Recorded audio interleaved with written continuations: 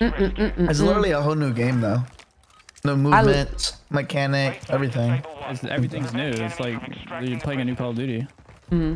Covering your 6. So it's okay if you're not fucking literally dropping 40s to start.